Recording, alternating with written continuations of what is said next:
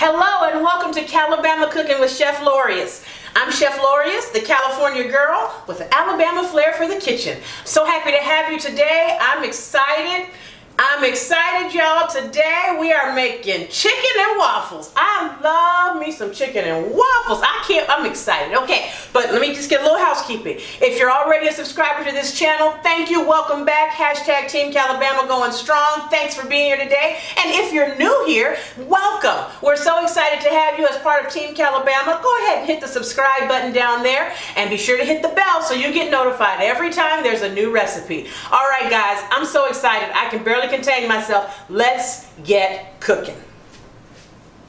First, we're going to start with our chicken. I'm using chicken tenders today. You can use pieces or tenders, but I'm using tenders today because I'm actually going to make these into sliders because I just want a little sandwich that I can eat. So I've taken some chicken tenders and I've cut them in half. See? This way I can have one or two of these on a waffle and make it into a little sandwich. Now the key to chicken and waffles is that the chicken needs to be spicy, okay? So we're gonna start seasoning this chicken up and I'm gonna talk to you about spicy. Here we go.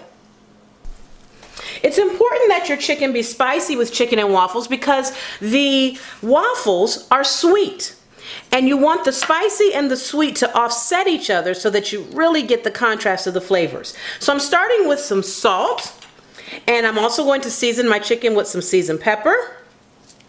I'm going to use a little bit of chili powder and a little bit of Cajun seasoning, and I'm using about a tablespoon of each of these, and some cayenne pepper.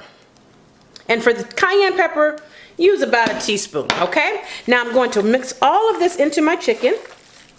Because you want to season, we're going to season our flour as well, but you always want to season your meat because when someone goes through the barrier and the batter and all of that goodness, you want them to still have flavor. And then we're going to pour some buttermilk on this chicken as well. We're going to put buttermilk and hot sauce in here is what we're going to use to coat the chicken, and that's going to really get us going. So here's our buttermilk. Okay, we've got some buttermilk. I'm using about 2 cups to start with, and I'm going to add some hot sauce. I'm adding about probably a cup of hot sauce, a third, half a cup. Mix it up. You want it to be a nice pinkish color. You know, chicken frying is not an exact science. It's much more of an art than a science. See there? Oh, that looks good and spicy. I want to smell that hot sauce. Let me put a little bit more in there. And I'm telling you, don't worry that the chicken will be too spicy because the waffles will be sweet and that's what you use the syrup for, to calm it down. Okay, now that we've mixed up our buttermilk mixture, buttermilk and hot sauce, we're going to pour this all over the chicken. See that? And it's okay if you don't use it all. And I like to go back in just to make sure that it's gotten all the way through the bowl and into all the chicken. And I'm going to let the chicken sit in this for a while. You can let it marinate like this for about 30 minutes or a couple hours if you'd like to. However you decide to do it, or you can cook it right away. Now we're going to mix up our flour that we're going to dredge and fry our chicken in. So I'm starting with all-purpose flour. I'm going to use about 2 cups. You can always make more if we need it. Okay? And we're going to season this flour with all kinds of goodies. We're going to start with some salt, of course, okay? Because you definitely need some salt in there. And then, now I will put down some approximate measurements for you, but I just put them in there. This is some chili powder. And you might think, why chili powder? Because chili powder is your friend, honey. And this is Cajun seasonings. And I'll also try to remember to get some links down there for you guys of the seasonings I use. Okay? And then some seasoned pepper. And truthfully, I'm using about 2 to 3 tablespoons of each of these to this cup of flour. And then the cayenne. Okay? I'm going to take my handy whisk, stir it up. That looks good. We're ready to start dredging our chicken in the flour. So I'm going to take a piece of this chicken and just put it right there in the flour and let it get all friendly. And as soon as our oil is hot enough, we will drop these in and fry them up. Now we're going to get to frying our chicken. We know our oil is hot because we've taken a little piece of flour and dropped it in, and it started to do that. That's how we know it's ready. So we're going to start dropping these pieces in. You don't want to overcrowd it because if you overcrowd these things, then they'll start steaming and sauteing and they won't be crispy, and we want them to be crispy. Ooh, it smells good.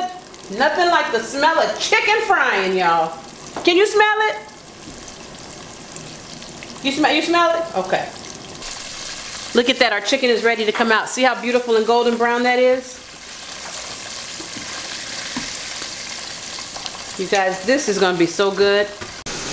Now we're gonna start on our waffles. Now, I do know how to make homemade waffles and pancakes, but tonight the focus is on the chicken. So y'all, I'm using a box of Hungry Jack, okay? You just add water. So I don't have to show you how to do this because everybody knows how to do this, but this is what I'm doing tonight. I will do another video on homemade pancakes and waffles, I promise you. But can I be real? It is evening time and this is dinner for us. So I'm going quickly tonight. But you guys are with me because we are family. Hashtag Team Calabama. All right, let's make some waffles.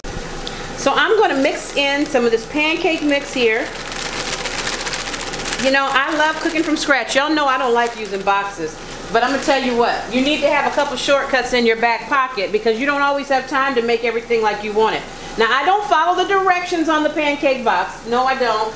Because I'm going to make it like I want it to look. Okay? So here is our waffle maker. It's all hot and ready to go. I've sprayed it with cooking spray. And I'm just going to pour my waffle batter in. Don't tell me I didn't pour it all neat and pretty. You guys know my feelings on that. Food's supposed to be good. Pretty is a bonus.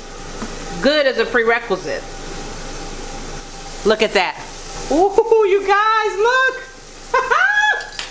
Chicken and waffles, y'all. Chicken and waffles. So to make sliders, you're just going to cut the waffles up so that they make pieces, because this is our sandwich bread, basically. Load a couple pieces of chicken on that. Put a little syrup on it. And put the top on that. Now this is a slider, baby. This is a slider. So family,